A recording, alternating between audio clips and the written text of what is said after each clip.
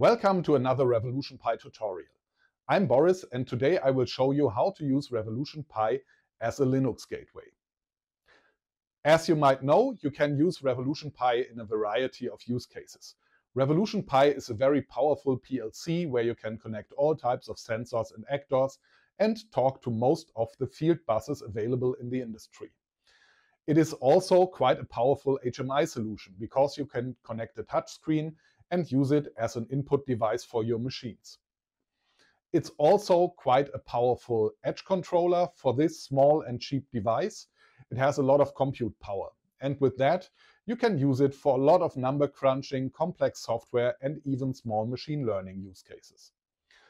And last but not least, it is a capable industrial PC where you can connect your monitor, a keyboard, a mouse, a barcode scanner, and all other types of industrial peripheral hardware. Having said that, let's start with Revolution Pi as an industrial Linux gateway.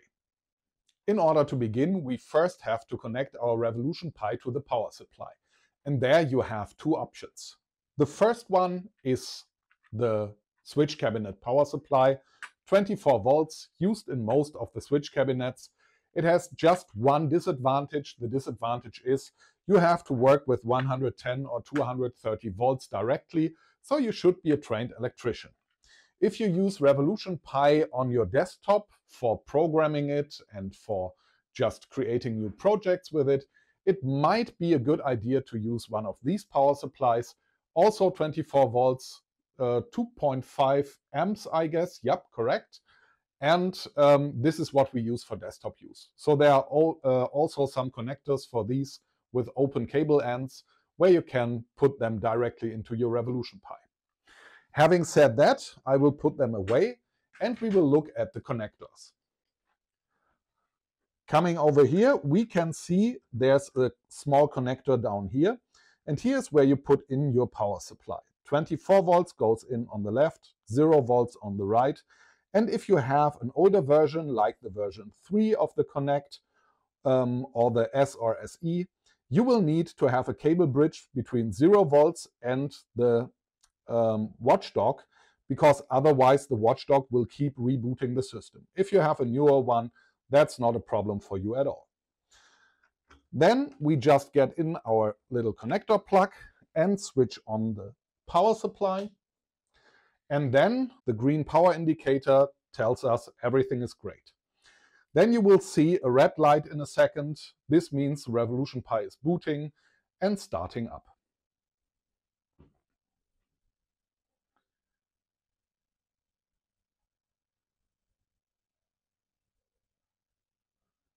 Once we see the green light again, we know our Revolution Pi is booting up and it will be available in the network for a second.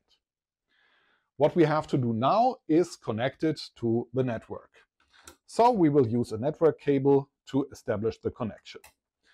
The second thing that you now have to do is just look at this number down here. The middle number is the serial number of the device. We will need that to connect. And also here on the side, you will see a sticker where you have your usernames and passwords. Write them down, we will need them.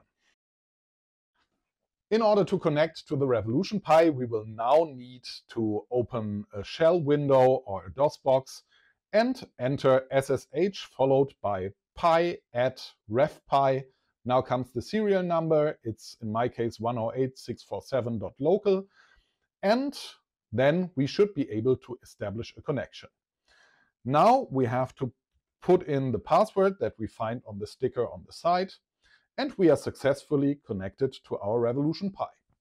Now that Revolution Pi is up and running as a Linux gateway, we can start installing the software that we want to use.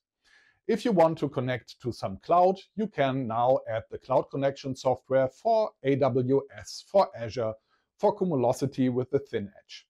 If you want to install some Docker-based software, go ahead and install Docker and install your containers that you want to use. There are a lot of Raspberry Pi examples that will work straight away on Revolution Pi. And if you want to interface with industrial systems, sensors or actors, you may use software like NodeRed, Codesys, or even our Python library in order to get access to I/Os and field buses. Now have a lot of fun with your Revolution Pi as a Linux gateway. See you in the next tutorial.